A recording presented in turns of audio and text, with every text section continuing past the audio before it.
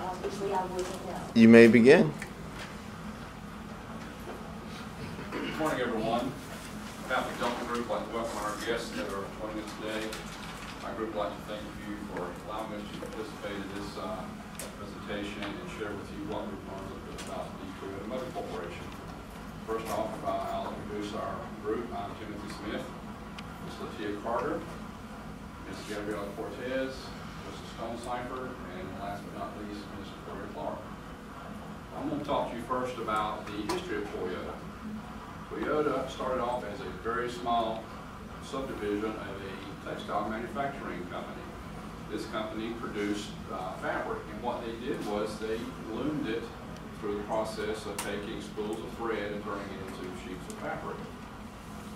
The Toyota founder, Mr. Taiichi Toyota, and his son built, patented, and marketed as well as used their looms.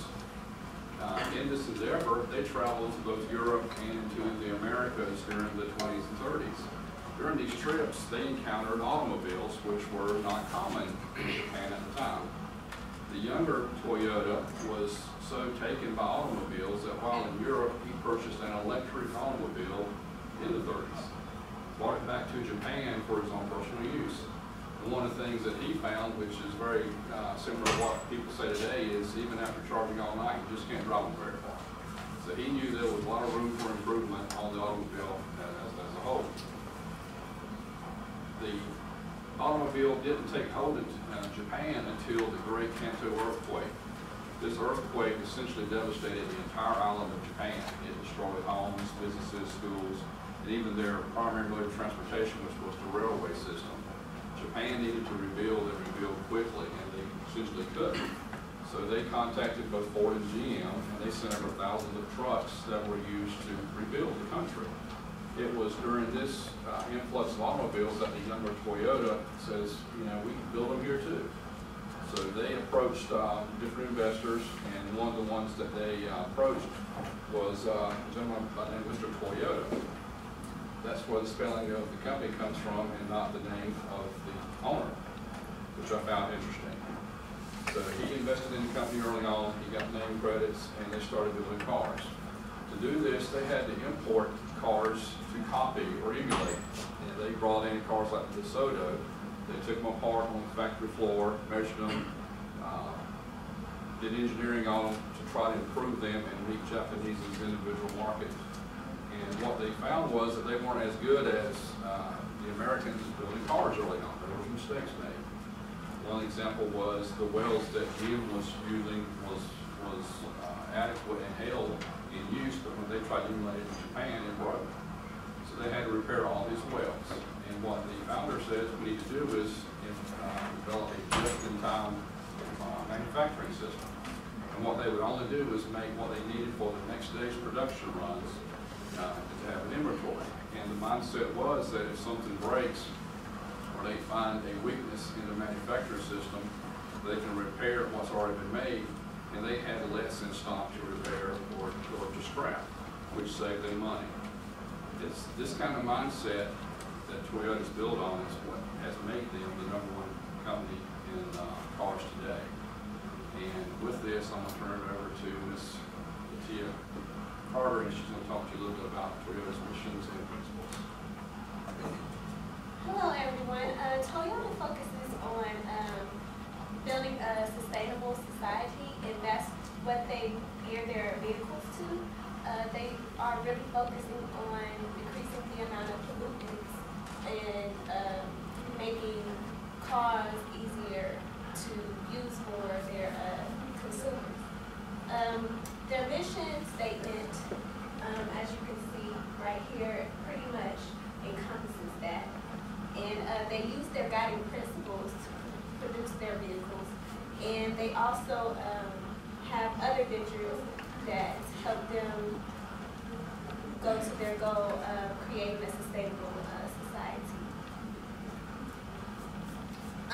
Just touching on Toyota's principles, the history of Toyota's principles started with the founder, and he had 5 guiding principles, and he wanted to make sure that the employees had a direction, and really he wanted very ethical foundation, and he wanted to make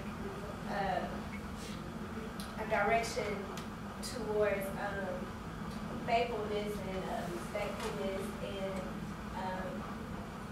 just honesty, pretty much, in his principles. And these are the principles that they still have today.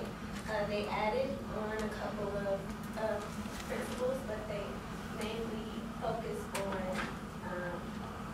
being morally correct, globally, respecting people's preferences, their cultures, and things like that. And that's what really made them, gave them a competitive advantage, because they focus on the respect of everyone, not just what they think should be.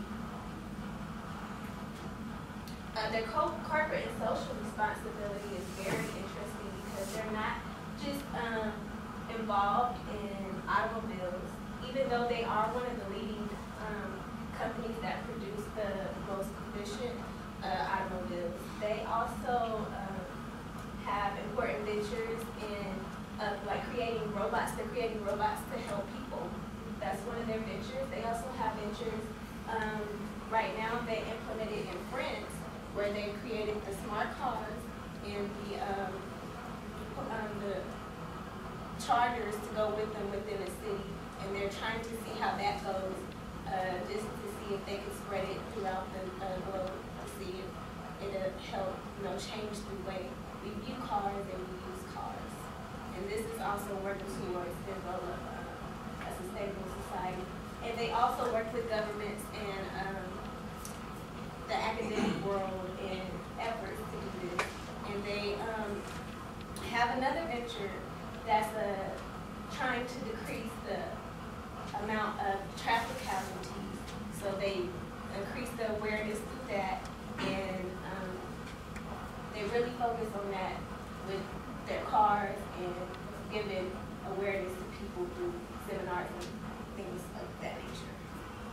Their corporate governance, they don't have many issues, and I think most of that deals with the fact that their presidents and their board members are direct descendants of the founder, and this keeps their principles in line and allows them to operate a little bit more smoothly.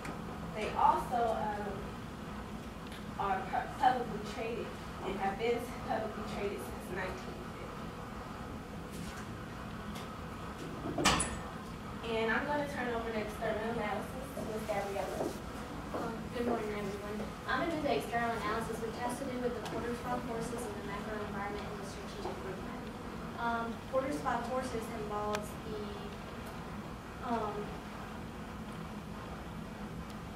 bargaining power of buyers, bargaining power of suppliers, threat of entry, threat of substitutes, and intensity of bargaining.